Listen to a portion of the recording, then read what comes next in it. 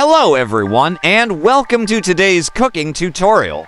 In this episode, we'll be talking about a delicious and easy-to-make recipe for beef steak with potatoes, and a side of mashed potatoes seasoned with salt, pepper, onions, and bell peppers. So, let's dive right in. First, let's talk about the ingredients you'll need for this recipe. 1 pound beef steak, thinly sliced. To medium potatoes, chopped. Salt and pepper for seasoning. Onions and bell peppers, chopped.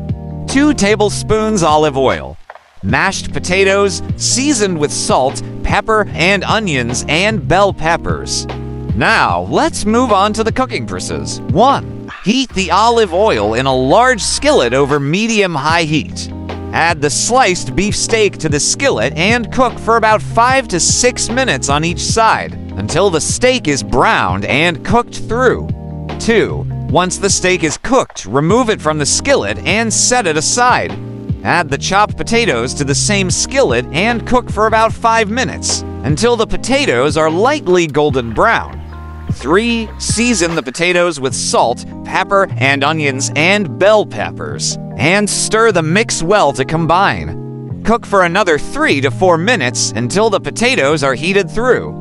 4. Return the cooked steak to the skillet and spoon the mashed potatoes on top. Toss the mix well to coat the steak and potatoes together. 5. Serve your beef steak with potatoes and mashed potatoes immediately and enjoy. In just a few simple steps, you've created a delicious and satisfying meal that's sure to impress your family and friends. Remember, practice makes perfect. So don't be afraid to experiment with different seasonings and cooking times to suit your taste buds.